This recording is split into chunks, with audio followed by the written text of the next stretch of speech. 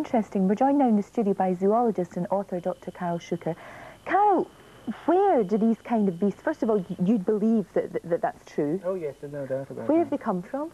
A lot of these animals are kept as pets, believe it or not, in captivity. They're exotic animals that have simply been raised as cubs, and often when they get large, they become a little savage. They're very expensive to keep, the food and so forth, so people simply release them. They release them more, yeah, perhaps they could escape? Oh yes, I mean, cats are very good at escaping. But if they've been brought up in that situation where they're in captivity, how do they manage when they're in the wild? Well, of course, cats have a great degree of instinct. Hunting is an instinctual reaction with them, and animals that are acclimatised to this country have no problem with the habitat. We can see here now, where is this from? It's quite difficult to tell what that is, but what do you reckon that could be, that Except, well, judging from the actual scenery in the background for scale, it's a very large cat. I mean, people say a black panther, and it could well be.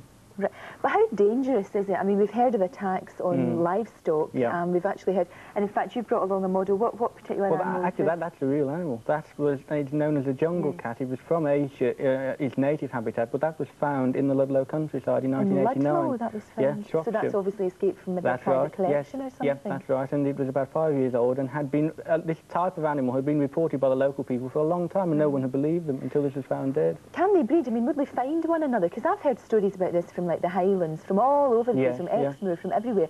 I mean, they can cover large territories. That's right, that is the point. They have huge distribution ranges in the wild. So, yes, I mean, you know, 100 miles or so is no problem for them. They could meet up, and they could certainly mate. There have been reports of animals with cubs.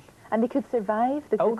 There's no... Yeah, well, the thing is, you see, if they've been raised in captivity, they are already acclimatised to our conditions, so there's no problem with that at all. Oh, it's extraordinary. Just how worried should people be in these areas? Well, the fortunate thing is, I think the very fact they've been kept in captivity, they're used to humans, and unless people do something stupid like throw stones or shoot them or do anything or trap them, there shouldn't be any problem. My advice is, if you see them, keep away from them. Just leave them be? Yes, just leave them alone. Leave them be. Yeah. Karl, thank you very much indeed. Good to talk to you.